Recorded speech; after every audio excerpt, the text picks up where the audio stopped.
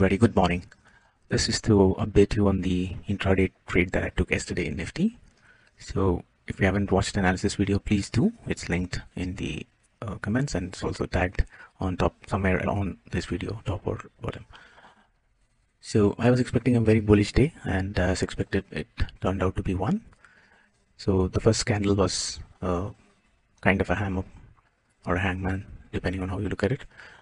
And the second candle was a bullish engulfing, so that was my trigger candle, and I went long and it retraced to the previous high with a stop of 12,359, and I booked it. I was holding it till 325, and I booked it off at I think 18,502. So I did the trade in 18,400 call option.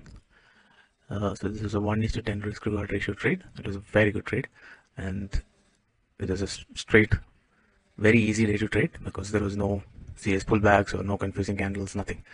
Easy day to trade. I hope all of you made good money with the view, and I hope the view shared yesterday was useful. And if you like it, please do like and subscribe. Thank you for all your support.